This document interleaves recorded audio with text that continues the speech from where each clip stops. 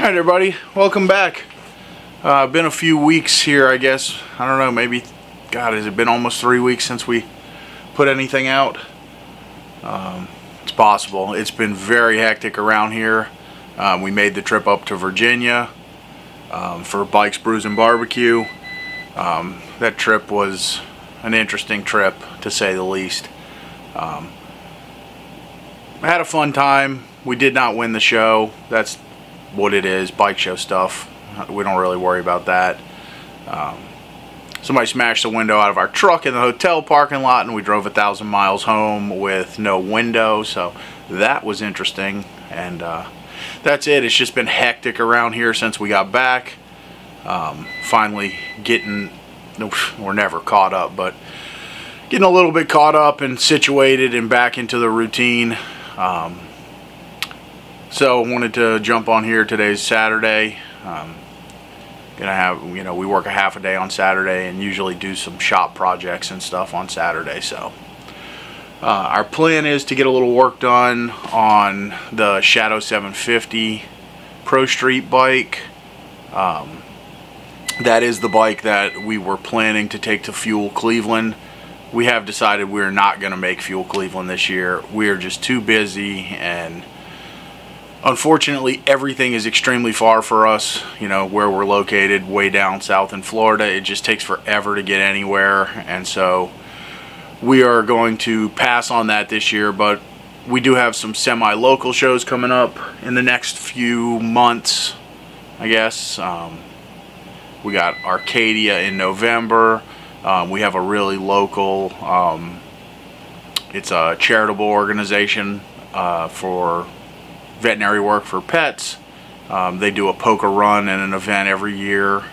I think we're going to try to make that. I believe it's, I don't know, I'll find out the details. It's in August, I think. But anyway, so we're going to plug away on this Shadow. Luckily it's not like a 6-week deadline like we thought it was going to be, which is good because I'm burned out and it's summer here and it's hot as hell already. So anyway, that's kind of the update for what's going on with us. Gonna try and get a little work done on this bike here this morning and get the front end on maybe. We got this 1-gauge system. I'm gonna mix in a little unboxing of that into this video, let you guys check that out. It's a pretty cool setup. I'm excited to see how it works. This is our first time using it. So that's gonna go on here. We'll see about maybe getting it mounted up on the bike and just keep plugging away on the assembly on this thing a little bit here and there as time allows. So thanks for being here, and we're gonna get cranking.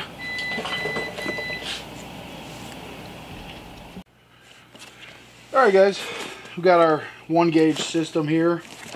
Just gonna do a quick little unbox, show you guys.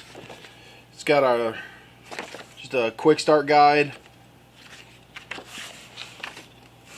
and then it's really a simple compact unit. So this whole unit is everything for your gauges. So it's a fully customizable system. For us, we went with oil pressure, water temperature, GPS speedometer. What else did we get? TAC input. I'm drawing a blank. But just for a rundown, it will do transmission temperature, fuel temperature, oil temperature. It'll do vacuum or boost. It'll do fuel pressure. Obviously it has voltage readout. It'll do all kinds of dummy light indicators, turn signals. It can do EGTs. It can do oxygen sensor. We just went with the simpler system, number one. I haven't used this before. I don't know how it works, so I wanted to kind of get a little bit less expensive unit and try it out before I, do one with more high-end stuff. So it's got a really cool 3D printed little case with all your controls. Everything is screw terminal input, which is real nice. Comes with really long harnesses, but because of the screw terminal inputs, we can pop these out, cut the harness length down to anything we want. Oil pressure gauge, water temp gauge for this bike because it's water cooled. So we got that there. Also came GPS antenna, which plugs into the same box for our GPS speedometer. And what really caught my eye about this, that's really cool, this did not come with it, but this is just a little cheap Android tablet, and this is what your screen will look like. I believe this is all going to be customizable. We'll be able to change it around however we want. Haven't gotten really into all that as of yet, but again, what led me to this, on the drag bikes that we run with the turbo fuel injection, we use a like usually a Holly dash, which is all digital and has a look like this. Being that this is kind of a looks replica of a bike. In the video here, I want to tell you about how to enter to win. As I said in a couple previous videos, we're going to pop this information in the middle of all of our videos here and there, just to let people know how to enter, and it'll get people to watch the videos, as you got to watch and find where the information is. So it's going to be real simple. You don't have to buy anything, doesn't cost you anything, you just need to send an email.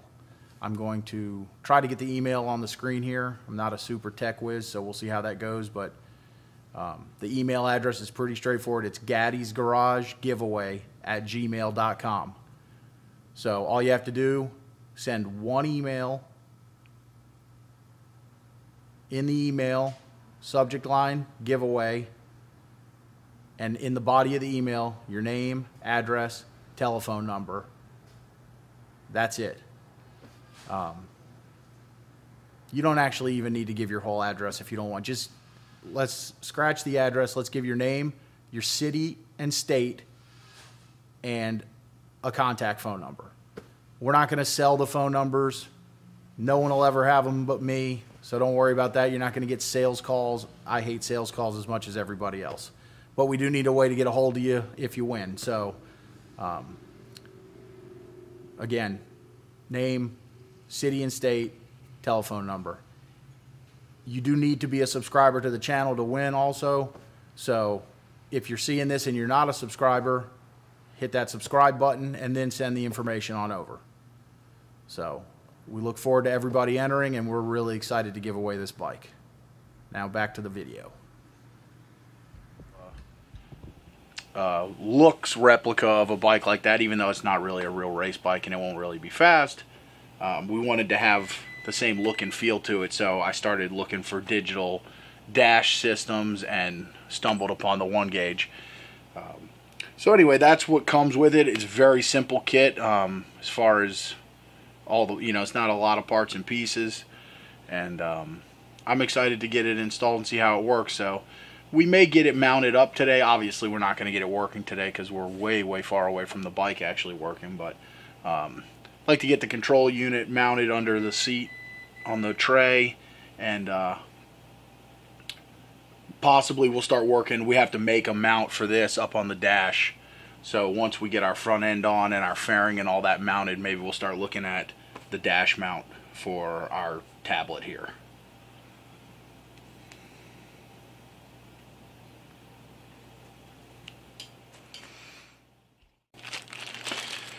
Alright, I'm sure I've mentioned this before in other videos, but if you're new to the channel and you haven't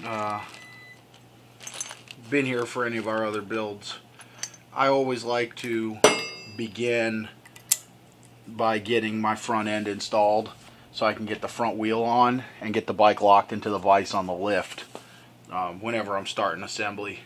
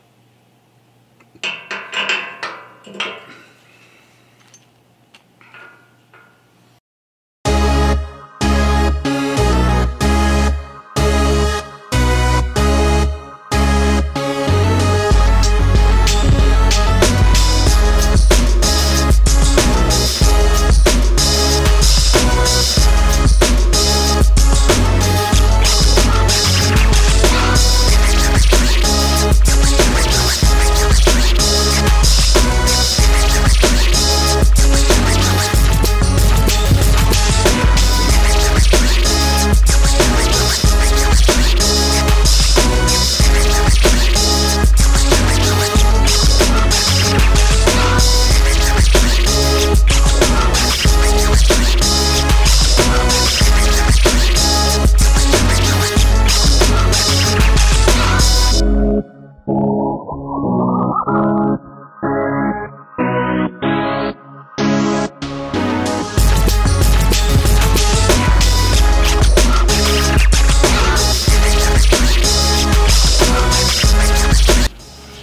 so we got our bottom tree on. We're not going to use these old shitty bolts that are in here. Just leave them in there when we do the paint work so that you don't get a bunch of paint build up in the threads.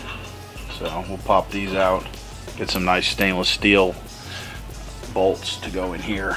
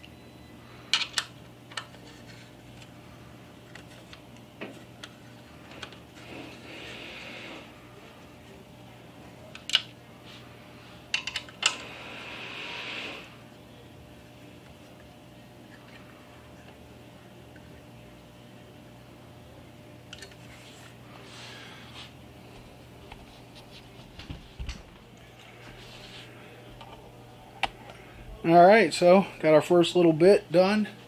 Forks are on. Front wheel, front rotor, front fender, all locked down. Time to get the back up on a little screw jack and keep plugging away, see what we can get to next. Alright, so next up we're going to go ahead and get our undertail tray fit. So I set this thing up to be held on with some quarter turn Zeus fasteners. It's what's holding our body on. It's very common in the drag racing world. Quick disconnect stuff, so nice and lightweight aluminum fasteners. So these are the springs. They get riveted to all these plates that we've got mounted on the frame here.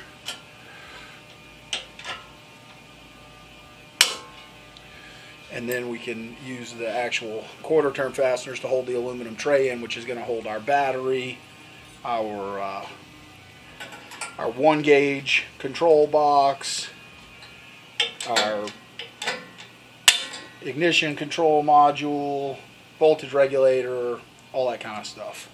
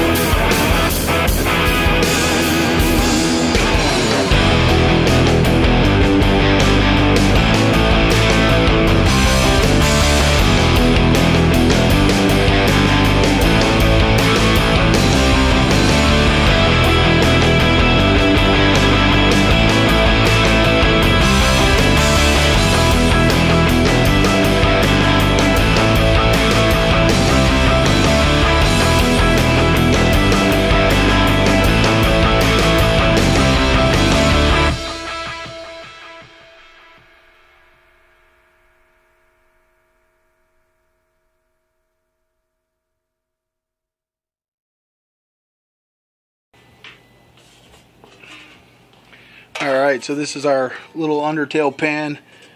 You can see we put some dimples in it with a little dimple die tool. Maybe you can see.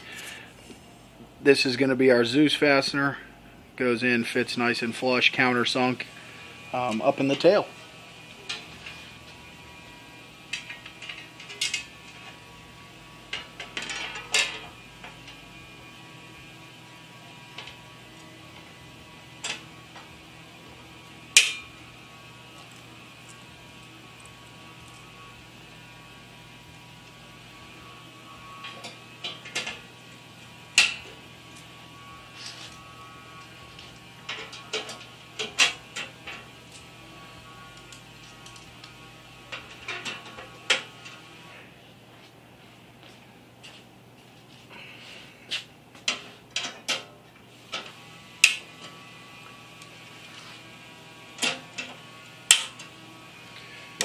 Alright, so now we got our tail mounted.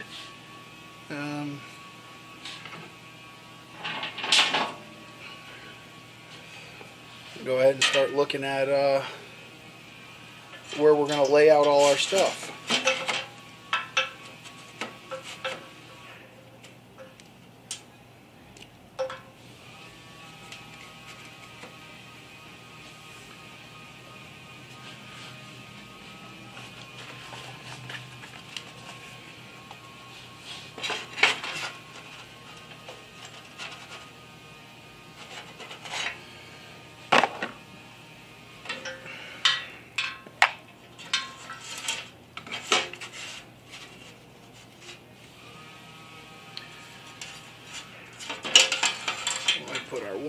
here.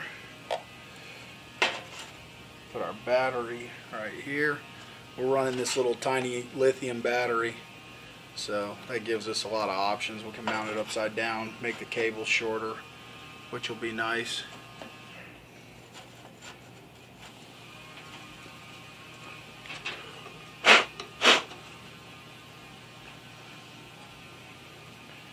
Then we'll have room for our little ECM and our voltage regulator right in here too, and any other little small stuff we may need. So that is looking pretty good.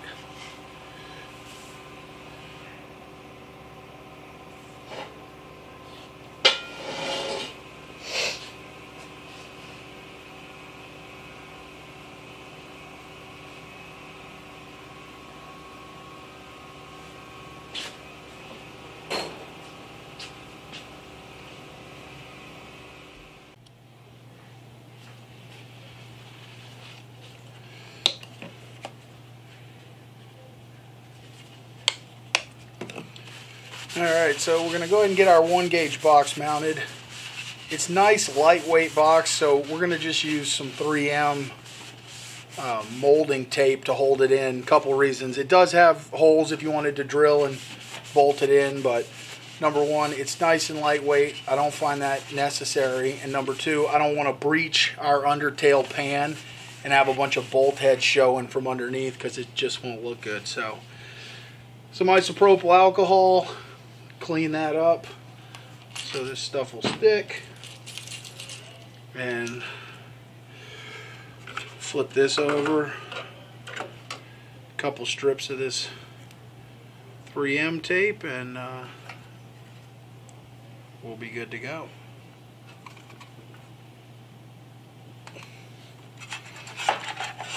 Alright, so got everything on that. Get this harness kind of dropped out of the way for now.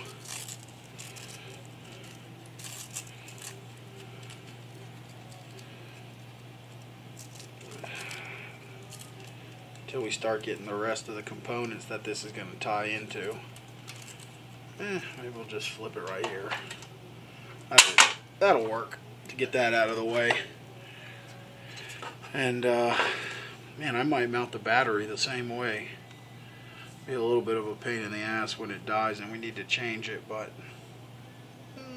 I don't know. I'm going to think on that a little bit and I'll make a decision.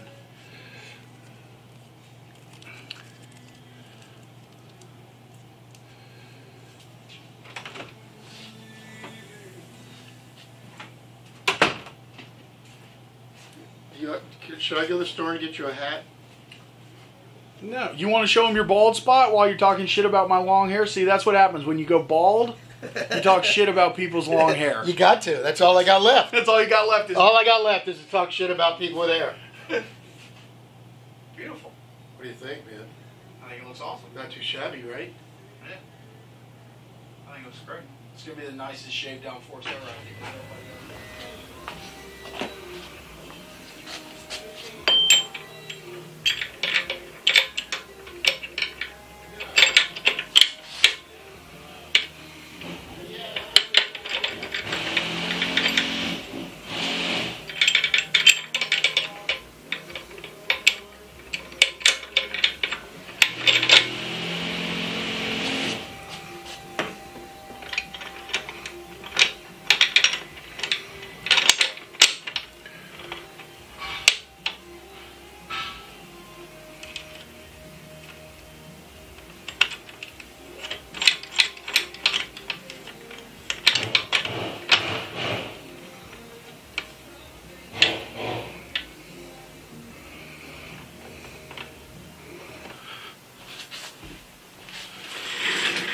So this is our front fairing, headlight, handlebar, mount, all kind of in one. It still needs finishing work, obviously, but I'm going ahead and dropping this back on here since we've added the 1-gauge system. We didn't have that when we did mock-up, so we didn't make a mount for the screen at that time because we had no idea we were going to run it. So now that we have that to run, we're going to refit this on here.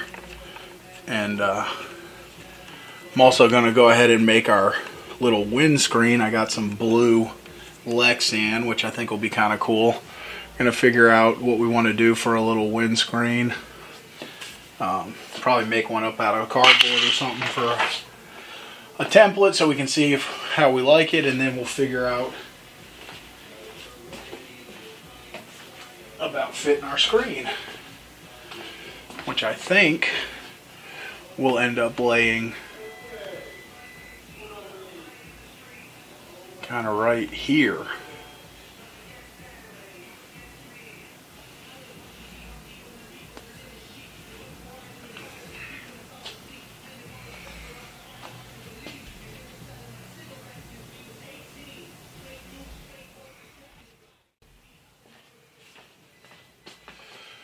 So we got our steering damper, which is going to fit right here.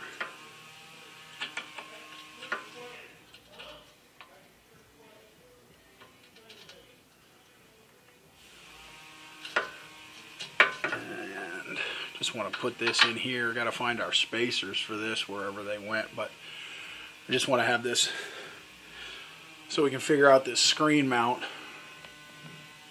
I think we'll probably go right like here, and probably just make a little plate off of these bolts that hold this on, so everything will kind of sandwich together. Should be a nice, clean, simple little mount. And maybe, I don't know if you can, you can't really see in here, but there's like a little divot. Maybe we'll get our on-off switch and our start button right there too, in that same little mount. Nice little compact deal.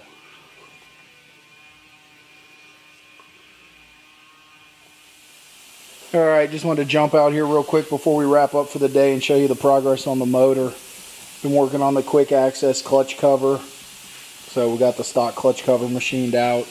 Machine this piece, which will get welded into the cover here eventually, and then we'll make a cover that'll hold our slave cylinder once we find our missing parts bin for this build. So also, because we're running that little tiny battery, we replaced one of the spark plugs. These have dual plug heads. I've run them with a single plug before, no problem. So we went ahead and replaced that with a compression release on this, and we'll do it on the other side too. So we'll run single plugs with compression releases so that our little tiny battery will work well for us. And also we got our intake manifold tie plate done, mocked up, mounting tabs done, and that's about it on the motor so far, but just a little bit of progress from the last few weeks when we haven't been doing any filming. Alright guys, that's going to do it for today. Thanks for joining us as always. Hope you guys are enjoying seeing this bike come together. This is my style of bike I love. These old drag bike kind of stuff. Not something I get to do a lot. Not something anybody really ever asks for, but I actually think I'm going to do a couple of these here in the coming months, or year. Try and see if we can't get a little trend going maybe. I got a couple of unique bikes stowed away that will make some really cool Prostreet bikes, and I don't know, see if we can't maybe start a little trend with some long stretched out street bikes. Just fun stuff. So anyway, as always, thanks for joining us. Don't forget to check out the giveaway bike videos. That bike made its way back into the trailer storage for now. As we get to our subscriber count we need, we'll get that thing yanked out of there and finish it up. It really doesn't need much at all. Couple good days and it'll be done and ready to send off to its new home. So we'll when we get to 2,000 subscribers or so, I'll go ahead and pull it out and finish it up. But until then, we'll just kind of keep it stowed away. So I think we're just over 1,250, I think. So if you're hoping to get that bike, please make sure you're sharing it with your friends and posting it on social media and all that good stuff. And if you do, tag us so that we can see it, and then we'll know who's sharing it around for us. So anyway, that's it. Thank you guys. Appreciate it, and we hope to see you next time at Gaddy's Garage.